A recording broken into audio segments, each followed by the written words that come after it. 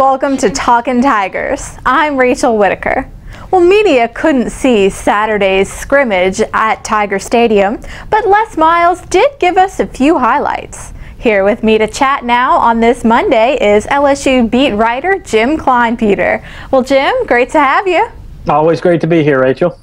Well, Les Miles specifically complimented the play of linebackers DJ Welter and Kendall Beckwith, and he said they played step up in there, take you on kind of football. So just tell me, what do you expect from them this season? Well, they're competing for the starting job, and DJ Welter had a really good spring and good summer.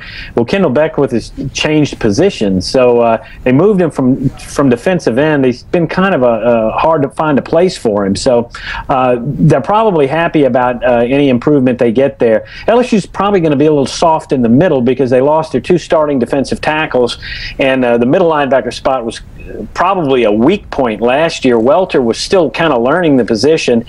He improved as the season went on, had his best game in the Outback Bowl, but they've got to play much better because if you can't stop the run in the SEC, you're not going to stop the pass either.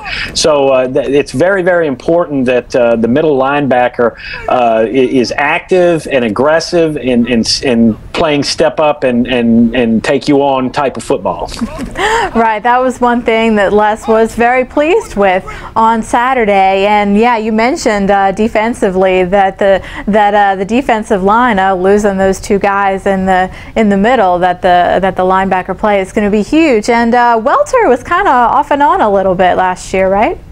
Yeah, DJ was still he had come off a year where he had been academically suspended, so he didn't get to play. He played a little bit in the bowl game against Clemson and in the Chick-fil-A Bowl, and that was his only game that he played. He came back in the spring, and it was just like he had to kind of start all over. They couldn't afford to give him any reps, so he lost a year in his development. And that's why he's a senior now, and he's trying to, trying to have his best year as a senior. And John Chavis, the defensive coordinator, has really talked him up about how he had the best spring of any linebacker on the team during the spring. Well, we'll certainly see what these guys can bring to the table. LSU fall camp wrapping up, and we'll talk to you very soon, Jim, on Tuesday, actually. Thanks. Sounds good, Rachel.